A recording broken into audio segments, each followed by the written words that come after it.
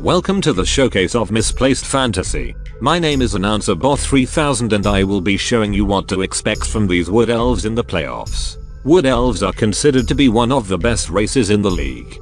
They're fast, agile, and have very skilled starting players.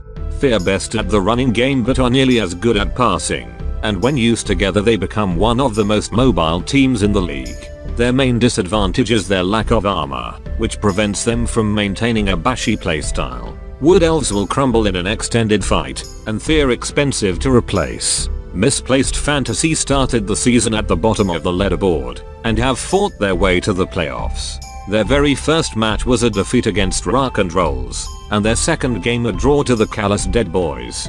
Their fourth match was another defeat to the Stygian Slayers. All of these games, however, were very close.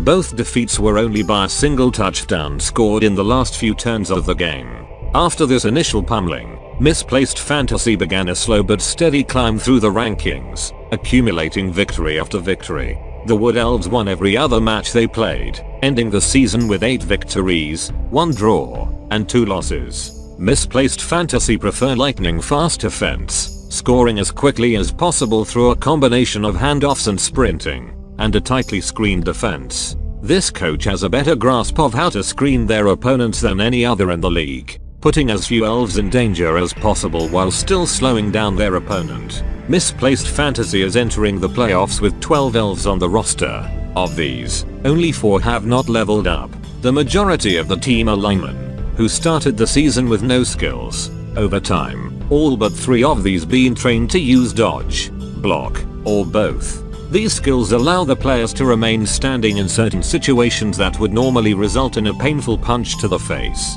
effectively making Misplaced Fantasy's frontline both bashier and more slippery than normal. Misplaced Fantasy's most important player is Ravana, a level 3 war dancer.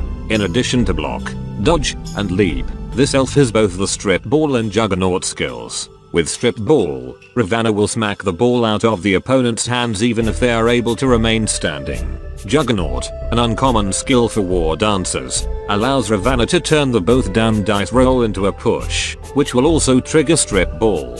In other words, if Ravana so much as touches the ball carrier he will cause a fumble. Combined with both leap and dodge, it is very difficult to keep this elf away. Ravana has yet to miss a single game, and was named MVP of 2 separate matches. Though usually employed as a skirmisher, blitzing an opponent and then running away, his stats paint a bashier picture. Ravana has knocked an opponent to the ground 67 times this season, in addition to causing 8 stuns, 3 knockouts, and 2 injuries. He has also scored 4 touchdowns. The other contenders in playoffs are the Callous Dead Boys, Rock and Rolls, and Stygian Slayers. During the season, these are the only teams that Misplaced Fantasy was unable to defeat.